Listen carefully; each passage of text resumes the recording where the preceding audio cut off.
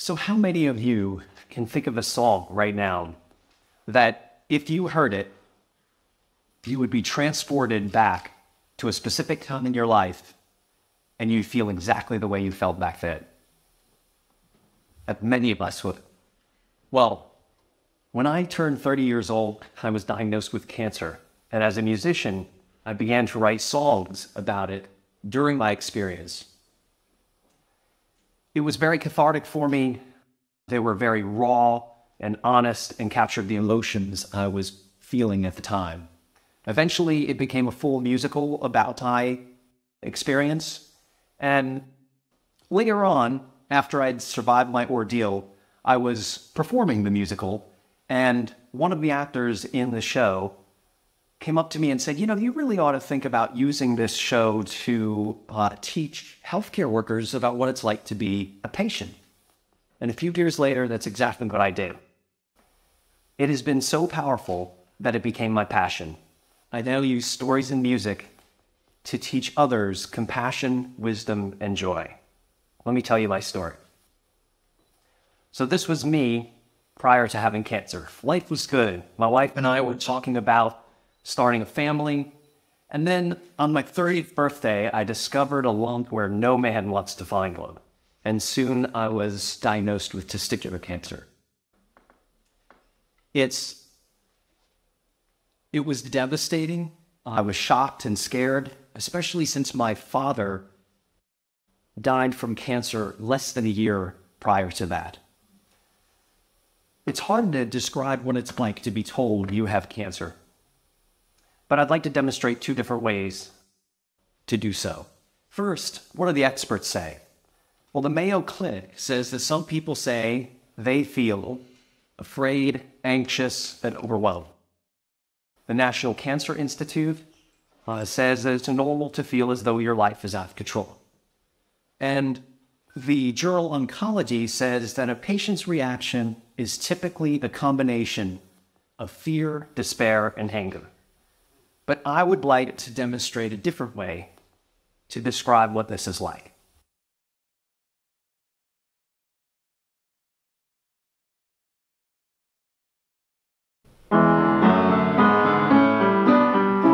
Everything was fine, everything was good.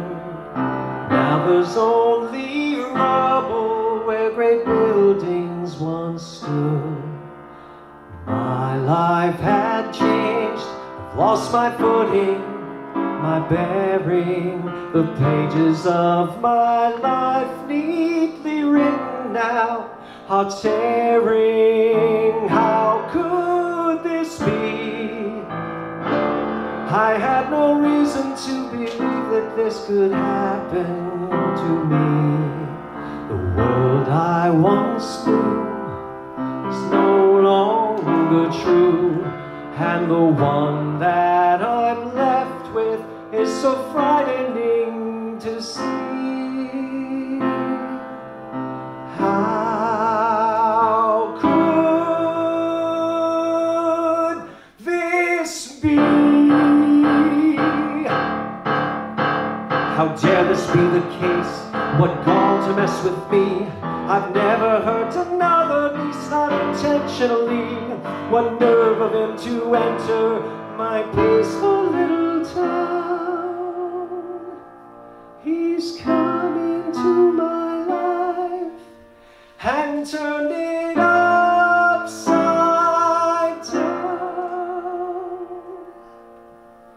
I am hurt, I am bitter for the life of me. I cannot see how these could be.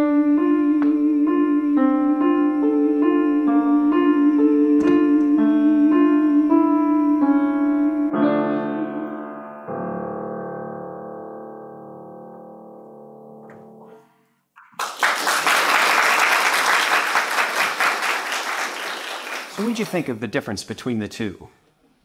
Do you think that, which one would make you feel more compassion or empathy, and which one do you think you would remember longer? So my story continued. After I was diagnosed, I needed to get a CT scan to see if the cancer had spread. And unfortunately, it looked as if it might have. So I needed to get a major surgery, which had the potential side effect where I might not be able to conceive children naturally. So I made a few deposits at the fertility clinic and went in for the surgery.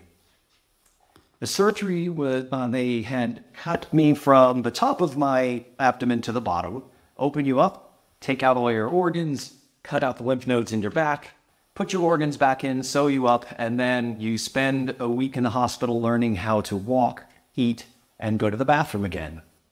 And it was the worst week of my life up until that point.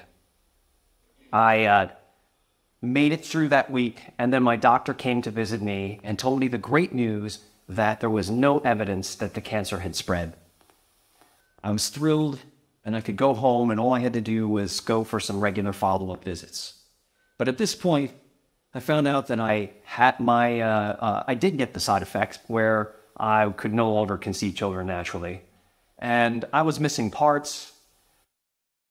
I had definitely changed. Everything in my life had changed. And I felt as though my manhood had been challenged. So for the first time in my life, I grew a beard, but not like the scruff I have today, a big old Grizzly Adams beard, which nobody else liked, just me. So eventually, better heads prevailed and I trimmed it. But that still wasn't good enough, so I cut off my ponytail, made my hair short, and I bleached it blonde. I was a hit at the salon. I freaked people out at work. And even my wife liked to joke that it was kind of cool sleeping with this new guy. But then I went to one of those follow-up visits thinking it was going to be routine. And unfortunately, my doctor told me the terrible news that the cancer had spread into my lungs. So once again, I was devastated. And now I was going to need another major surgery and likely chemotherapy.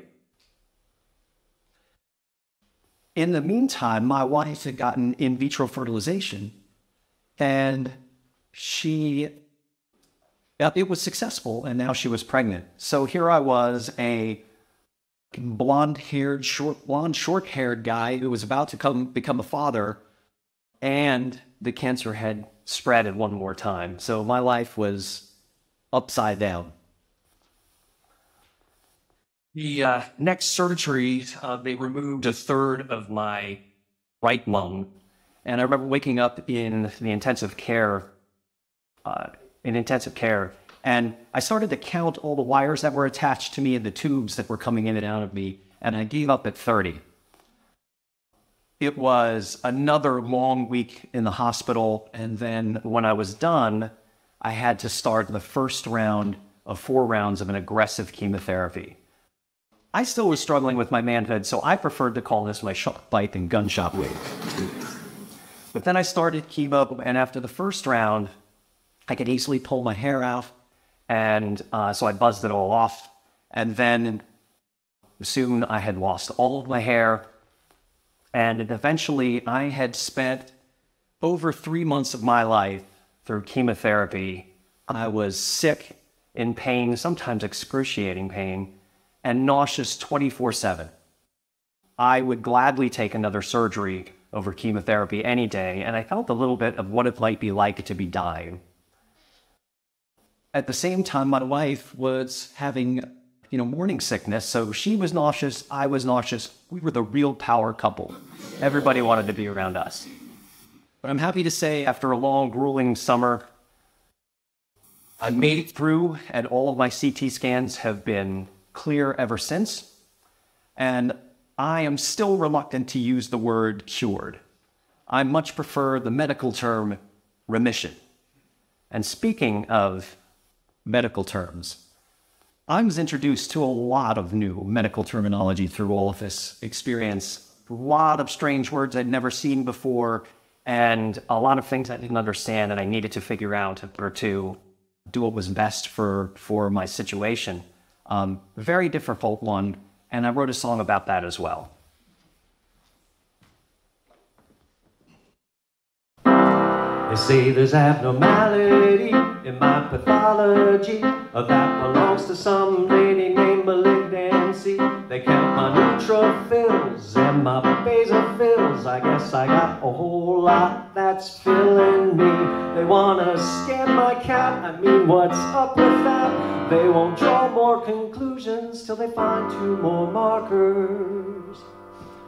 Lymphoma, blastoma, sarcoma, cytoma, carcinoma, leave me alone. They wanna grade me on my staging for having such a blast with all my phasing. They tell me I may need anesthesia and I'll still be acute with alopecia. They think I get hyper when I plagia. Computer games on the big dysplasia. Oh, it feels like a freak, cause it's all just Greek to me. Yeah, whenever they speak, it's all just Greek and Latin to me. I have oncologist, radiologist, anesthesiologist, hematologist. I might get surgery, chemotherapy, radiotherapy, immunotherapy. I need antioxidants, antiemetics, antibiotics. I once was a somebody, now I'm the antibody. Let's set sail for my newborn in search of a benign, non-negative sort. I'm on things like a freak, cause it's all just Greek to me. Yeah, whenever they speak, it's all just Greek and Latin to me.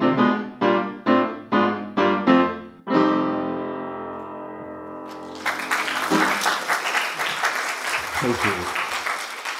So after that, do you think if you had to describe something that used a lot of crazy terminology to somebody that they may not know, that you might do it differently? I know I certainly do. Doesn't have to be medicine. I work in technology, and sometimes I feel like I don't even know what I'm talking about. So I definitely try to make it easier on people I'm talking to. On to the good part of the story. Later that year, our daughter Clara was born, and 3 years later, through another in vitro fertilization, our son Elliot was born. And then I no longer had anything left, any deposit left at the fertility clinic. Oh, we did have some frozen embryos left. We called them totsicles. And 5 years later, we fought those out and had our son Miles. My wife likes to call him our bonus Miles. And this is our family today. You know, I begin and I close my musical with 2 versions of the same song called Life is Good. And in the beginning, the emphasis is on the word good. But at the end, the emphasis switches to the word life. Because no matter what life throws at you, now, if the moments are good or bad, happy or sad, angry or glad, it doesn't matter. I want to be there to experience it because life is good.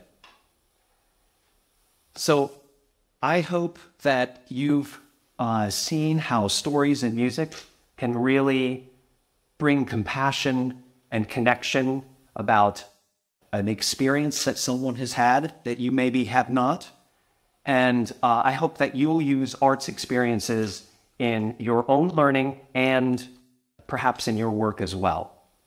Because in this time where we have individual devices and social media algorithms that are really efficient at separating us and dividing us, we need the power of stories and music more than ever to reconnect us through compassion, wisdom, and joy, the things that make a life good.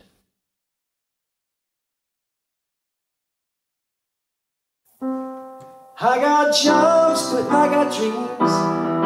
Tiny raindrops that make up streams. I got silence within sound. I get lost, but then I'm found. I got action along with thought. I get away with, but I get caught. I got a random, though it's planned. A little spirit and a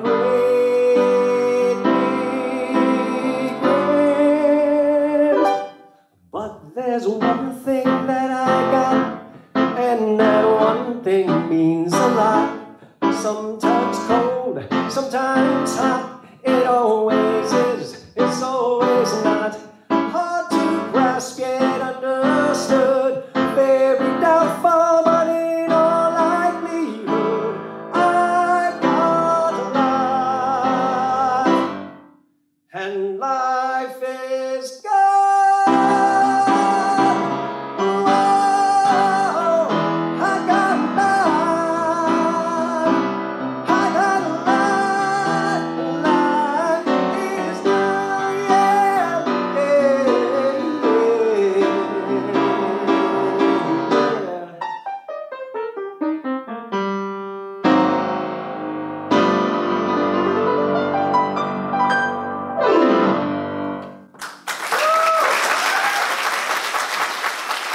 Thank you.